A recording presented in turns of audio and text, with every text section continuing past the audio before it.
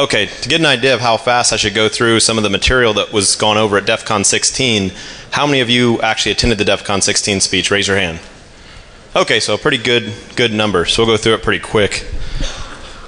So anyways, our old humor was the whole like series of tubes of Ted Stevens, but this year since I said like, you know, shacking DOCSIS, I'm like, okay, are you saying like we're, you know, shacking up with our modems or something? I don't know, but anyways, it's so you guys already know the backgrounds of most of you.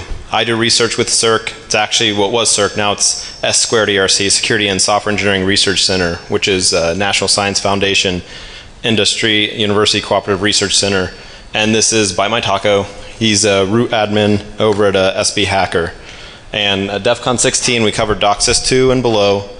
And our last speech actually led to a huge number of people coming over to the SBHacker forums and discussing the modem technology, to include ISPs and contractors and everybody else.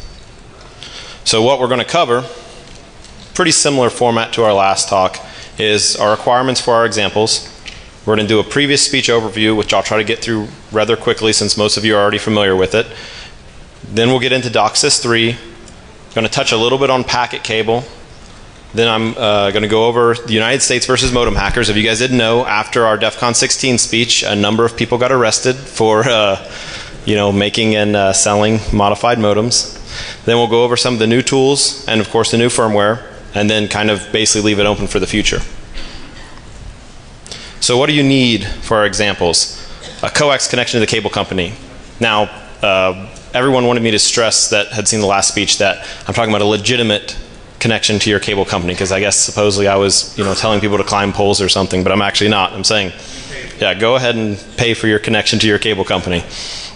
In SBI JTAG cable, then there's a number of modems. Last time we were focused on the 5100 or the 5101. Now we're talking about the surfboard 6120, SPV 6220, DPC 3000, all DOCSIS 3 cable modems. Some soldering skills, or if you don't have soldering skills, SBHacker actually sells, pre-modified modems, so then you can get around that. Then of course tools for flashing, which there's a number of those, USB JTAG NT, Haxomatic, which is a new thing from SBHacker, and you can always, do it yourself cables. So as we covered last time, why is it possible? Well, manufacturers didn't really put any physical security into the modems. So it made it really easy to modify them. The software, the software was very easy to modify as well.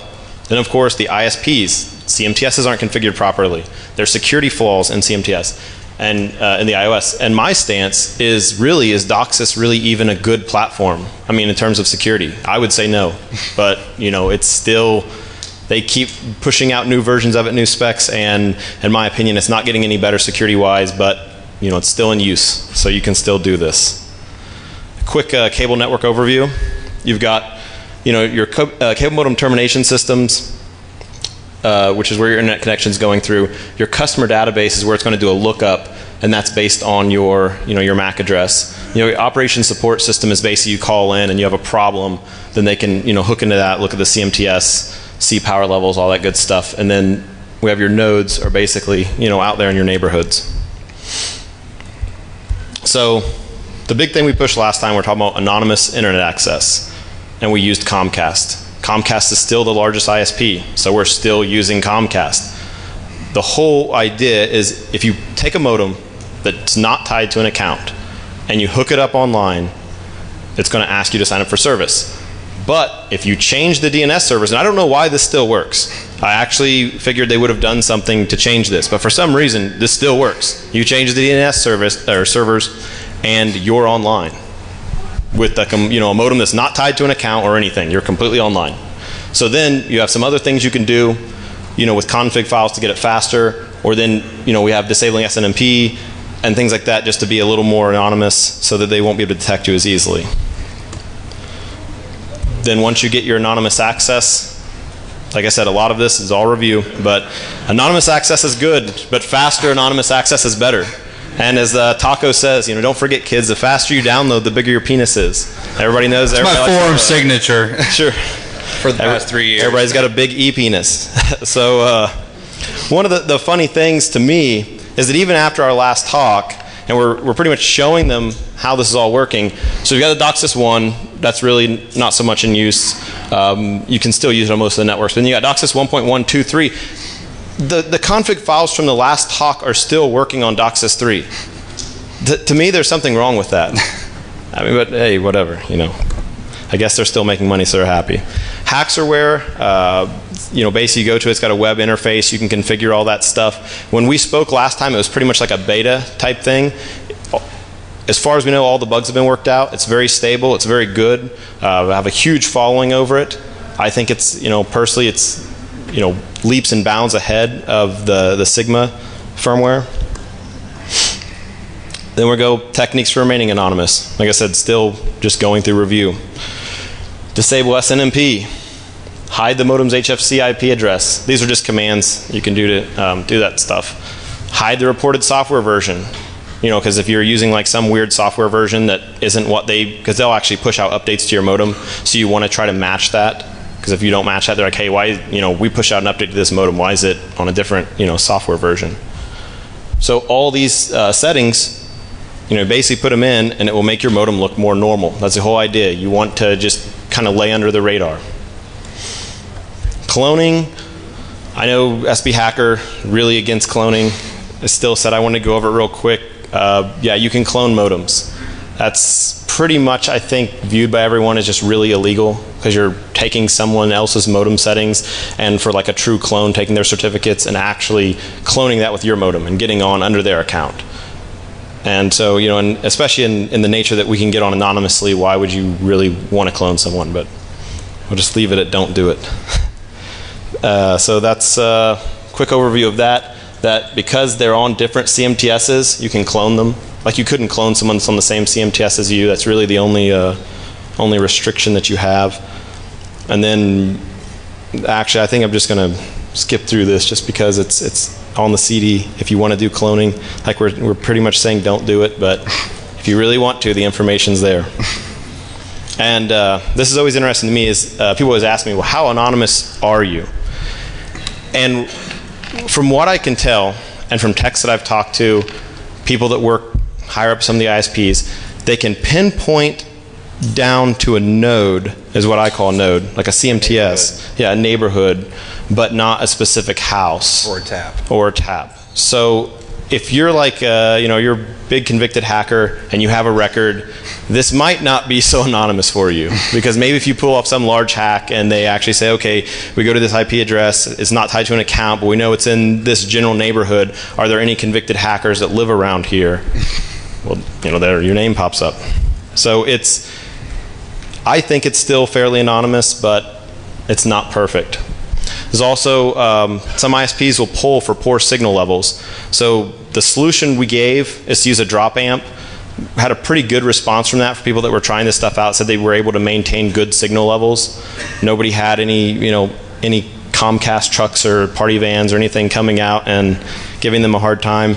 The ISPs sometimes do perform routine audits. I mean, sure you guys are familiar with, you know, your neighbor gets cable or something, the guy goes up there. If he's a contractor, he probably doesn't care. If it happens to be somebody that does care, they might look and say, hey, that tag's not supposed to be hooked in, and unhook it. And then, you know, some ISPs have adopted and implemented at a cost. Regional operating centers, I think you said South Florida? Yeah, somewhere. South Okay. Florida. He'll get into that later, but most of them haven't.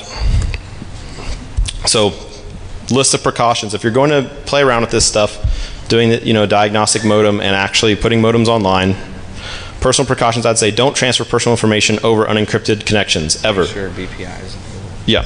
BPI enabled? Yeah. Yeah. Okay. Keep an eye out for the party van, as I like to say. Cable technicians, FBI, whatever. You know, you see like a bunch of Comcast trucks coming, you might, you know, start unhooking your modems. Just a word of advice. Pay for service. I really, and I, you know, I'm not a lawyer, but I strongly feel that if you're paying for the service, then it is going to be a lot harder for them to say that you're actually breaking the law. I think at the point that you're paying for service and you're putting another modem online, it's technically a terms of service violation, but not a theft of service. I mean, that's still arguable, but just saying it's better to pay for service. If you're actually paying for service, they're definitely not going to go after you as hard as they would if you're just blatantly, you know, climbing the pole, hooking it in, and ripping it off. Use the modified modems to test, confirm, diagnose your existing service. That's the legitimate reason for these modems. So if you're buying them, that's what you're buying them for, not for any bad stuff that you might happen to do. Be mindful of HFC MAC addresses you may choose to clone. I'm actually going to say precautions, don't clone modems. But that was a couple years ago. We were, giving people maybe potentially bad advice. And yeah, okay, the next one, don't do that. That's leftover. Don't cut line identifiers off of cable lines. So the previous firmware, yeah, sure. Like I said, we were a little riskier at Defcon 16, and we're trying to, we want to, because all the people were arrested, we're really trying to get this to be more legitimate. If we have everyone, I know. There are plenty of legitimate uses. There really are. Just saying, if we have people running around cutting tags off and hooking up modems, and get it somewhat legitimate. So the old firmware had all these different things it could do. I don't even really want to go over those, because I already went over the anonymous internet and that stuff. Like I said, it's all, you can read it. And at this point, I would like to hand over to Taco and let him start going over DOCSIS 3. You want that mic or this? Here we go. I'll take it. Hey, everybody. So DOCSIS 3 has been certified by Cable Labs since our last presentation. Basically, it's just DOCSIS 2 with channel bonding, native IPv6, like it says, and optional AES encryption. Before, they've been using 56-bit DES for BPI and BPI+. As far as the RF stuff goes, DOCSIS systems like in America, South America, use a 6 megahertz wide channel for the downstream. It can handle 43 megabits per downstream channel. EuroDOCSIS, if you're lucky enough to live in Europe, they have 8 megahertz channels, can handle about 55 megabits per channel. DOCSIS 3 spec calls for a minimum of 4 downstream and 4 upstream bonded channels. So basically, you're getting a lot more speed. Let's see here. So I had a little too much to drink before you come up here. It's okay. In America, basically, if you have a 4 channels down, you're going to get up to 160 megabits, depending on what your cable operator offers. The potential for most upstream packages now get 10 to 15 megabits. The potential is for about 120. That'll come sometime in the future. The basic foundation of DOCSIS 3 is the two competing companies, Broadcom and Texas Instruments. Before, with DOCSIS 2, Texas Instruments had a garbage chipset.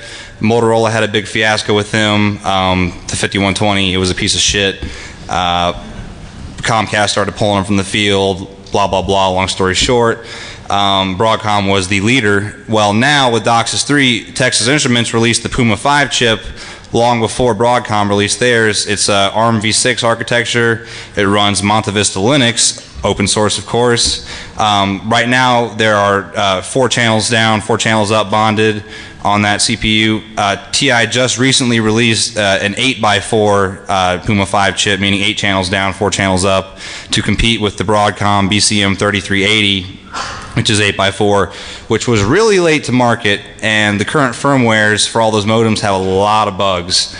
And that runs on ECOS and its MIPS. How many people here have Haxorware modems? Good, good, good. See a lot of hands. Y'all know Rajko then, the Serbian prodigy who wrote Haxorware when he was 16 years old. He's now 18, and he plans on doing a Haxorware 3.0 probably sometime around the end of this year for the Broadcom modems. The TI modems, Linux open source, anybody can develop for it, and we're trying to find more developers because the possibilities with that are quite endless. Let's see. Every modem manufacturer has a Puma 5 modem out. Motorola, Cisco, Aris, Netgear, SMC, you name it. And then the Broadcom modems. The Motorola SBG 6580, it's a modem with a Wi-Fi in gateway. They released it about a month ago to Best Buy at retail, and they've already stopped shipping it because of so many firmware bugs. They released it with a serial port and a JTAG port, which they should have known better because, this modem hacking has been going on since, 2002, 2001. The next batch is supposed to have that stuff removed and hopefully some firmware bugs fixed. My favorite Broadcom one is the Cisco DPC 3010. Works pretty well. The Thompson, piece of shit, but you know, it's an option. The DCM is DOCSIS. The TCM is Euro DOCSIS. Let's see. Oh, and yeah, you know, ECOS MIPS, you got to have somebody who's Rajko codes everything in assembler. He plans on you know, doing Haxorware. But the Puma 5, I think, is going to be the big popular thing, since anybody can develop for it who, you know, is a Linux developer. As far as American DOCSIS 3 offerings, Comcast has the most D3 offered in America. You know, competitor to Fios and other fiber to the whatever services. Comcast, you know, for $100 a month or $80 a month, you get 50 megs down, 10 megs up. There's a 100 meg down, 10 meg up business package, and it's about $300 a month. If you hack your 6120, you can pull 120 megs down and 15 megs up. You can. I'm not saying you should do that. Charter. Yeah, I don't wear a Comcast shirt. I don't have Comcast. It's just more for the irony. Charter has a 60 meg package, 175 meg coming soon. Cablevision up in New England, they claim the fastest internet in America, 101 megs down for $99 a month. It's pretty cool. Time Warner, Roadrunner, they are very slow in deploying DOCSIS 3 right now. They've hit New York City, I think Dallas, but they are dragging their heels. So if you got Time Warner, I feel sorry for you. I have Charter. I just got DOCSIS 3 about a month ago, and I love it. It's great. And then, oh, in Europe, some of those companies are already offering the 8-channel bonded downstreams. There's not that in the USA yet. One of my friends in Norway pulls about 170 megs down with a 6120. It's pretty sick. And the potential, potential with eight channels bonded downstream is about 400 megabits. Yeah. PacketCable. They really want me to talk more about this than I should. Just as a proof of concept, PacketCable is, anybody have cable phone service, Comcast Digital Voice? That's run on PacketCable, which runs on top of DOCSIS. Basically, with a permission of the phone line owner, I was able to, in a couple of hours, hijack their phone line completely. No need to clone the MAC address. By simply cloning the FQDN, which is the fully qualified domain name, and a couple other pieces of information, you can hijack somebody's phone line who has cable phone service. And that's not something I recommend you do. I did it just to prove it could be done, and there's a lot of flaws in PacketCable. I think it's more so vulnerabilities in the call management servers, not necessarily PacketCable, but PacketCable's like DOCSIS, there's inherent flaws in it. And you know, basically, somebody pisses you off and you know enough information, you can hijack their phone and, you know, use your imaginations on that one. Let's see. I'm going to pass this back to Blake to talk about some of the people who have been arrested since 2008. There you go.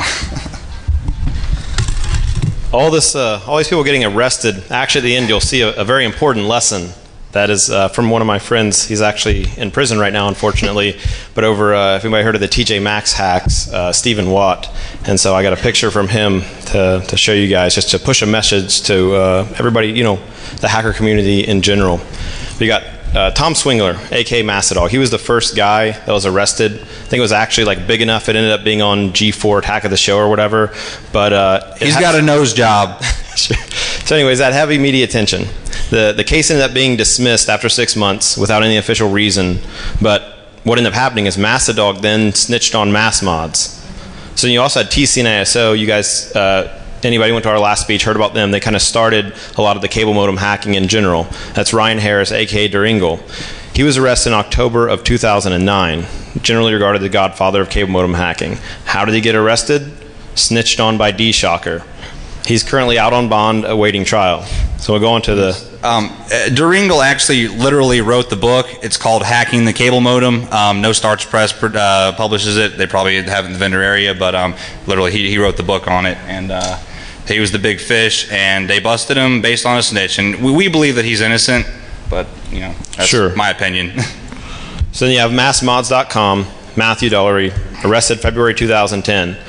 He advertised pre-configured modems to steal service from Comcast, which is obviously a no-no. You don't say, hey, steal Comcast here. But still, again, he was raided after being snitched on by Mastodog. He's expected to plead guilty, of course, the way the case is set up. You have a, what's that? This guy, he's so freaking stupid. He was on YouTube with videos, how to steal from Comcast, how to steal Dish Network with an FTA box. On his forums, he had tutorials on how to get away with murder. He sold lockpicks. This guy's just a freaking moron. So he's getting what he deserved, but yeah, he got snitched on. So that's the bottom line. So we had the very small bust in South Florida, where theft of service is apparently... In South Florida, there's a joke that trafficking illegal cable modems has taken over popularity in trafficking cocaine. And the people in the retirement homes down there are sitting there with, you know, chrome rims on their wheelchairs, you know, soldering up modems and shit. So a couple key things is all the current arrests have involved theft of service. You know, selling pre-configured devices that are set up to steal service. Except for Duringle, he's innocent. Okay, well, except for Duringle. And using modems for legitimate diagnostic purposes is still, by our belief, completely legal. The key factor that I like to, you know, point out is that the majority of arrests have been by snitches. So it comes to my next slide, which he wants me to send a picture to this to him in prison. So if anyone takes pictures of this, can actually email it to me. But that's a brief message from Stephen Watt. He gave a speech at DEFCON 10 with Gobbles and Silvio, and he's a Unix terrorist, but he's basically saying, hey, stop snitching. That's why, you know, half of you guys end up going to jail is, you know, narc each other out. If everybody would just not, you know, say things, half the time they wouldn't even have, you know, sometimes they have evidence, but a lot of the times they wouldn't. Now we're going to go ahead and go into the new tools and firmware, which Taco is going to cover that. Ready? Okay. There you go. Sorry, bouncing back and forth. Okay, we got the Motorola 6120 out about a year ago. Started playing with it. We went over before. I had an orange modem with me, the Motorola factory diagnostic modem with the shelled firmware.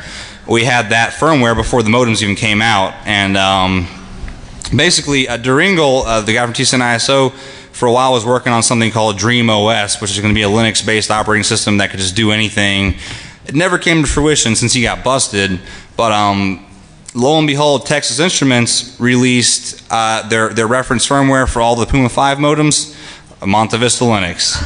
And so basically, they gave us Dream OS, fully capable diagnostic firmware to consumers, and that's very cool. Let's see. We don't have a name for the firmware yet. Nothing cool like Haxorware. We're just calling it SBH Alpha. We're on build 1.1 right now. It's kind of like, you know, DDWRT, OpenWRT. Anybody can develop for it. You know, Motorola and all the manufacturers, they've released their source code, but I'm going to say this, and hopefully this is not, you know, slander, but they are all in violation of the GPL because they have not released compilable sources. They've not released the Monte Vista toolchain. Whatever they're releasing can be compiled, but it won't run on the ARM architecture. So hopefully maybe someone in this room can help us get Motorola to stop violating the GPL. Anybody? Lawyers? No? I'll talk to EFF. Last time we spoke here, there were about 25,000 users on the SBHacker forum. As of today, we have about 69,000, close to 70,000 people on our forum.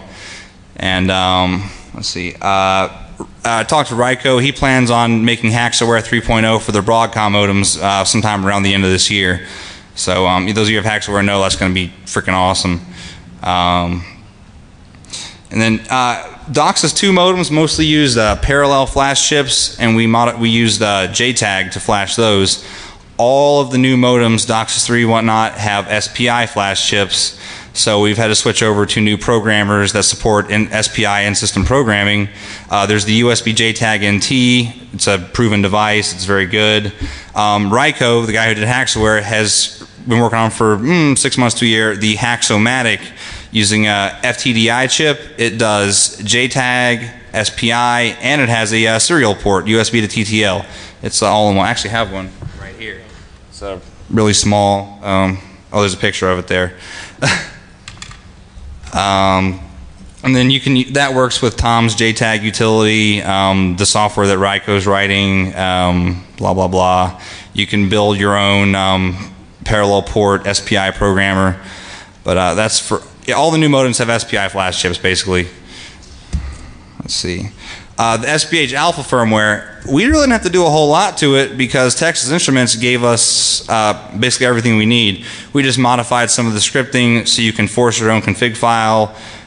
Disabling firmware updates from your ISP is automatic. If you want to enable it, you can do so. Disabling SNMP so they can't pull your modem after it's online. Rajko's a MIPS guy. He doesn't know ARM, but he actually figured out how to disable BPI Plus and BPI, so we're using that for people who choose to do so. Now, if you disable BPI, all of your traffic goes over the network unencrypted, and the nature of HFC networks is that your neighbors can sniff your traffic, and if it's not encrypted, your email passwords and anything not secure is going to be, you know, vulnerable to your neighbors running Wireshark or whatever. At Defcon 16, there's a Packetomatic speech. Guy Martin. So it actually is a tool to sniff DOCSIS traffic. If anybody's interested, you can look that up. Yeah, he gave a speech at the same time we did it at 16, and a lot of DOCSIS engineers were very concerned after they saw the video of it, and they've all started enabling BPI. It took Charter, BPI has been around since '99. It took Charter about 10 years to enable it, but you know, they were bankrupt, so can't blame them. Let me see. We have the one of the checks they use now is checking your firmware version. We have the latest firmware for this. Basically, we're working with Motorola 6120 firmware. The latest version is spoofed, so it reports to the cable company you're running the latest firmware version. We're trying to add a feature where you can change it to whatever you want. Like in Haxorware, you can spoof any modem you want, and it looks like you're running that modem. And right now, there's no web GUI like with Haxorware. You can change all the settings. It'll also be done via you know, serial port or SSH. There's two reasons for that. One is because Haxorware invited a lot of morons who don't even know how to run a computer into this community, who started stealing service and just trying to ruin the hobby for everybody. So one of the reasons is that. The other reason is tool chain issues. Like I said, some of those companies are violating the GPL, not releasing the Monte Vista tool chain. We only know one person with a working tool chain for the Puma 5, but I'm sure plenty of people in the audience here are, you know, gifted Linux developers and could write their own tool chains. Let's see. Yeah, I'm going to set up a demo and show you guys the 6120 shell and the Haxomatic, and Blake's going to go over a few things. Yeah, while you guys are doing that, what I was going to say is, how many of you guys, maybe show of hands, have heard of DDWRT or any of that type? So this is the kind of the same thing. What's going on with this? Now that you have Linux on your modems, you have a whole, you know, world of potential that you could do. So you can port all this stuff to it, run all different types of tools and whatnot. So what SBHacker is really looking for is to get more people that could, you know, build things like what was built into DDWRT to put this onto the modems and really give you a lot of power on your modems. And I mean, who knows what all. I mean, I don't know if they could handle snort or whatnot, but I remember, you know, there are people using like DDWRT with snort and things like that. All the current modems have 8 or 16 meg flash chips and 32 or 64 megs of RAM, so there's plenty of power there to be used. So that's really, you know, looking for people to get more involved with this project. That's the new, you know, with the new Surfboard Hacker firmware, since it does run on Linux, the idea is instead of having just like one guy coding it like Rajko, actually having a community of people contributing and helping to develop it. Oh, and this is the Motorola SB6120. This is the most popular DOCSIS 3 cable modem. You can buy it at Fry's, Best Buy, whatever. It's the most popular one. It's completely hacked, blah, blah, blah. Let's see. I'm going to load up. It has a breakout board installed on it. We've got a USB to serial port, and we've got a little port here for flashing the SPI chip. And inside, the board is wired directly to the SPI chip. And when we power it on and cut the cable, it cuts the power to the CPU. For those of you who are familiar with SPI programming, so you can program the chip directly, and it's quite a bit faster than using JTAG. Is this going to work?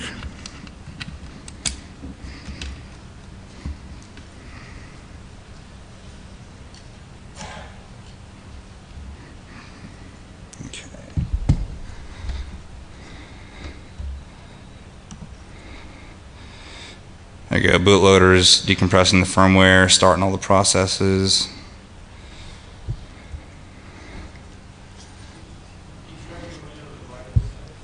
Oh, it's maximized. Oh, you're not missing anything. Let me, and this has a BusyBox Linux shell and also a Texas Instruments shell. Okay, here we go.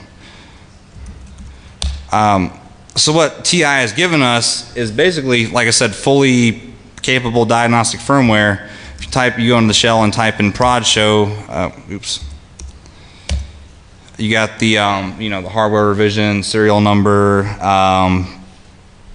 file names for spoofing firmware versions, change the modem's IP, the MAC addresses, basically. And then if you type prod set, you can go in and change all those parameters, and then save it, and it's very simple. You're done.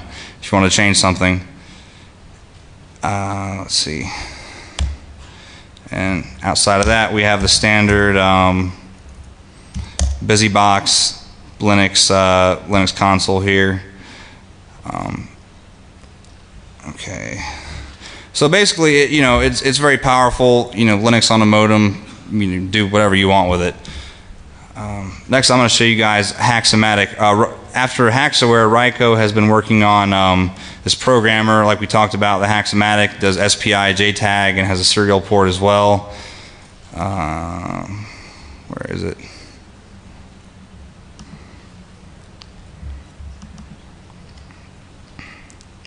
He was up apparently all night last night programming this for me, just as a Defcon demonstration. And there's a lot of people who are working with this FTDI chip, making their own programmers. This one's just targeted for, it does cable modems, Xbox 360 NAND, anything with SPI. I know he programmed a Foxconn motherboard BIOS with it. He programmed an Acer, one of those new 3D monitors with it, just because he felt like it. No, USB JTAG has a Cypress chip and some other chip in it. This is FTDI, just one chip. I have a USB JTAG NT with me. It's a good thing, but the software sucks. It really does.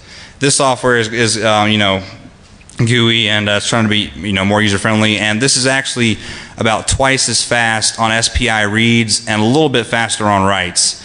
It generally reads about 2 megabytes per second.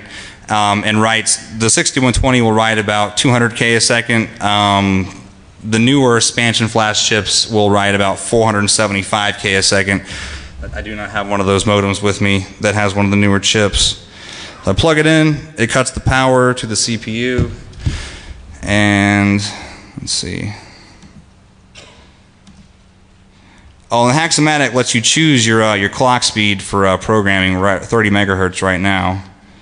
And detect, we've got a expansion flash chip, and then just reading the flash right now. Right now he's still finishing up the software. We're beta testing it, and see it's pretty fast. Read 8 megs right there.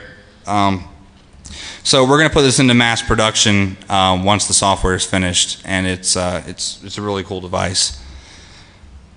So I just read the whole flash. I can write it back. I can program any of these areas, flash the firmware, whatever, what have you. There's another application that does, you can program PIC controllers as well. Basically anything that this chip will handle. Let's see. Oops. Hey, how do we get back to the slide we were at? We just keep hitting right. You were at, Sorry, I'm trying to figure out where we left off. keep going. It's on SBHacker. Keep going. Couple more. One more. There you go. That's where you were. Already went over that stuff. There you go. Oh, new tools. Yep. There's some various tools that some of our admins and members have written. This one is SNMP CERT grabber. will scan the HFC network for modems that are in factory mode. If it finds one, it'll grab the certs, the MACs, and whatever you need if you're going to be cloning. Of course, like we said, don't do that. Exactly, yeah. There may be the way tools for I it, see but- this, if you pay for, say Comcast, you pay for 50 megabit service, you're paying $100 a month.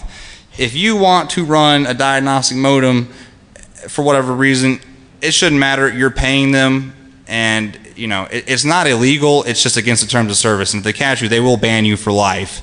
But it's not against the law. So there you go. That's the way I see it. But they probably don't agree with me because I called them monkeys last time I was here. And there's a Comcast executive who's like their head of broadband, who's an active member of the SBHacker forum. And when noobs come on and say, "Oh, my modem's not working anymore. Why? Blah blah blah," he comes on and talks shit to him and laughs at him. But they actually, Comcast and the rest of the big ISPs use our forum to find out what the holes in their system are and how to fix them. But but they failed to fix them after 2 years. This is true. How much time do we have? I thought after speaking, in 2008, that they would immediately increase security. The major companies, Comcast, Charter, Time Warner, Cox, really have not started increasing security until this year. Enforcing BPI Plus, which verifies the MAC address based on a certificate, which is issued by VeriSign. And the reason for all the security holes still is that they're still allowing DOCSIS 1.0 modems on their networks. DOCSIS 1.0 had no way to verify that. All it has is BPI, which encrypts your traffic, but they did not have BPI Plus, which verifies the MAC and serial number to the certificate. And Comcast has tried to get rid of all the 1.0 modems on their networks, but there's still holes in Comcast because their walled garden is not configured correctly, and the rest of the ISPs just, there's just so many holes in DOCSIS 1, and they don't want to spend the money to go out in the field and replace all these modems with DOCSIS 2 modems, 3, whatever. What's that? Depends on where you are, though. I've heard Cox Las Vegas is fairly secure, but it really depends. What's that? I don't know. I don't have them, but I know people are hacking DOCSIS 3 on Cox, but some ISPs take more time than others to figure out how to do it. He's right. This is a program one of the other admins wrote that it allows you to back up. If you're going to hack your modem, you want to back up the flash chip before you do that, because if you just fuck it up, you want to have an original backup. If you don't have an SPI programmer, you can use this utility to back it up via the virtual COM port through the, they're using the U-boot bootloader for the Puma 5 modems. So that's pretty cool. People are wondering, how do I back up my full flash without buying this $60 programmer? Well, we have an application for it now. Blake, do you want to talk about this? I can. I'll stay here. Basically, the future, I'm not really sure what they're going to do about the problems will actually fix them or not, but one thing that we had thought, the botnets, the faster that home users' internet connections get, the bigger threat botnets will be. If you think about it, like botnets on like dial-up is not, you have to have a huge number of machines actually cause, sufficient denial of service attack. If you have people on DOCSIS 3 with these really high speeds, all of a sudden you don't need, as many computers. So that's always I'm sure some of you have dedicated servers. Average your port speed is probably 100 megabits. Some of you have a gigabit. Take 10 DOCSIS 3 modems on Comcast with 10 megs up. That's a 10 modem botnet to knock out your server. So they just have to be really mindful of that, because if people are getting exploited and being used for botnets, it's it could get bad. It could get really bad. Or on the other side, not just botnets, but if somebody were inclined to get a number of diagnostic modems and put them all online, like he said, put 10 diagnostic modems online, and all of a sudden you can start taking down pretty heavy servers in terms of denial of service attack. Also, with the futures of, I think there's a good possibility they're going to keep trying to crack down on the modem hacking, but it's kind of tough, and I haven't actually seen any real convictions. And that's what I'm wondering, what's going to happen with these cases. Yeah, Mastodog's case got thrown out. Mass Mods, he told me he's going to plead guilty, and he is guilty, so he should. Duringle will not plead guilty. He's going to go to trial if he has to. I just lost my train of thought. You can go on to the next slide if you want.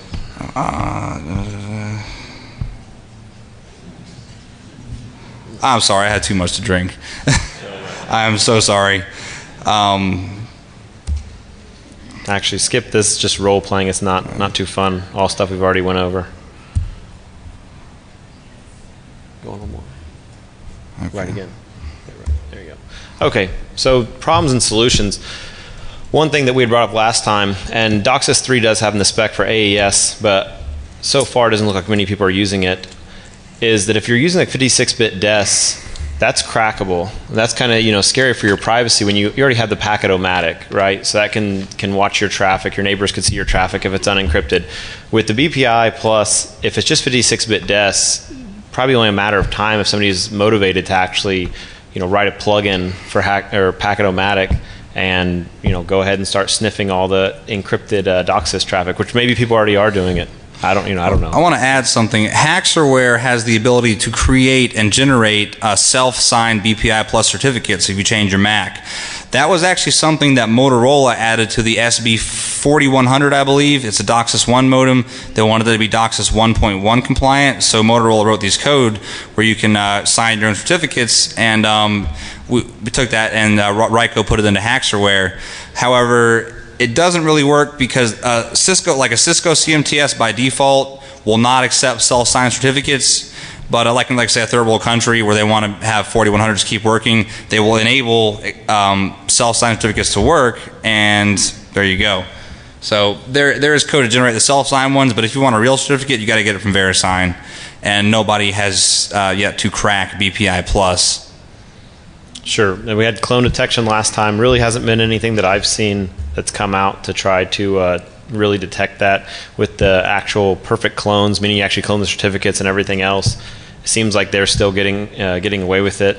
So from my perspective, situation for the ISPs is pretty bleak. That's why I said I don't really think DOCSIS is a good protocol in terms of security on providing people with internet access. I mean, it's great for us as hackers if you want, anonymous internet, or you want to be able to put as much stuff online as you want or get whatever speed you want. But from a ISP perspective, I'd say it's pretty bleak. I don't see them coming up with any solution in the at least immediate future. The way I explain this to Blake, DOCSIS 1.1 was certified about 10 years ago. DOCSIS 3.0 was certified in 2008. Basically, all the U.S. cable operators are running DOCSIS 1.1 networks with channel bonding. So they're using 10-year-old technology and just bonding the channels to give you more speed, and they're not using the AES security or anything else. So they're really, and it's mostly because their admins don't know what the hell they're doing. They're getting better at it because they're going to SBHacker and seeing what they need to do to fix the holes, but they just don't know what the hell they're doing. Let's see. Okay. There's a little bit of stuff for you guys to remember. How to get anonymous fast internet on DOCSIS network, the equipment used, how to stay anonymous, different firmwares, which at this point, pretty much if you're using the older, like 5101, you're talking about Haxorware, you're on the newer stuff, the Haxorware Alpha, why it's possible, hardware security, what DOCSIS 3 really is, bonding and faster speeds. And development and reversing is as easy as your sister. Is added by devDelay. He couldn't make it here this year, but Dev spoke with us last time, but he couldn't make it out. But he added this for us. These new security adoptions so far, something they can be defeated. It's kind of a thing with security. It seems to be this recurring trend of you keep having the same problems. Every time there's a new device or a new technology, it still has problems from the past, and it just keeps repeating itself, so people just keep breaking it. So, enabling one security feature on a CMTS may mean disabling or sacrificing another. It seems like every time Cisco releases a new code train for their CMTS iOS, it creates new security and then opens up old bugs. I know, and Cable Labs has a tiered qualification system for the CMTSs. They have bronze, silver, and gold, I believe, like Olympic medals. Cisco and Aris, which is the majority of use in the world, they're all bronze certified, meaning they can only do downstream bonding, not upstream. Casa Systems has gold certification for theirs, but they're really a small company and nobody's using them.